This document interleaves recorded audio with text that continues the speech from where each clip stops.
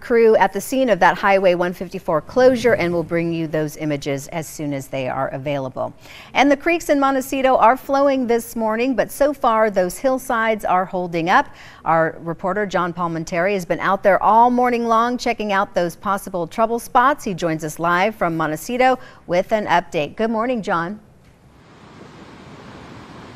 Good morning. We are here along Montecito Creek in the area where Hot Springs and Olive Mill Road comes together. Earlier this morning it was so dark we could only hear it and see just a little bit of it. Now we can see it was just ripping around the curve there by Casa Dorinda, but staying within its banks, and that's good news.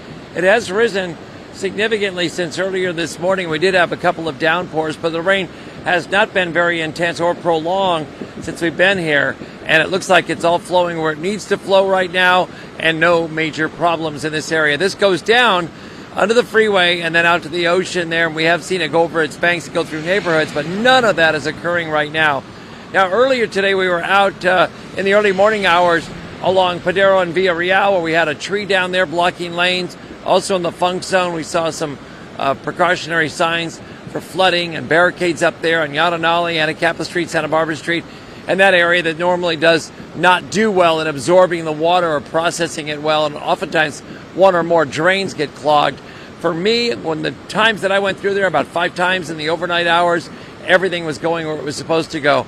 The emergency responders have equipment staged, including big bulldozers, swift water rescue teams. Outside agencies have come in to assess, and many of the agencies on the front country are patrolling the streets and looking at some of the hot spots that they know could be a critical concern if we get more rain or if something should happen. For example, a tree getting in here and clogging this up and then blowing it out over the embankments. That could happen anywhere along the washout of any of these creeks. Romero, Oak, San Ysidro, here we are at Montecito, Sycamore, Mission Creek, any of those could have this problem if we get debris or trees that fall in there.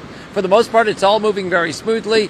The rain has let up and looks like we're going to get out of this with some clear skies by this afternoon. We'll certainly follow up on what might be on the ground, because as Annika said in our First Alert Weather Center, that is treacherous for drivers, bikers, joggers, anybody going through an area they don't expect to see debris or mud or some of the residual leftovers. That will catch you off guard, and especially in the construction zone on Highway 101 in Summerlin, that with the K-rails and that configuration, you get water in there as well. It's already treacherous, and that's going to be an area of severe concern for drivers this morning.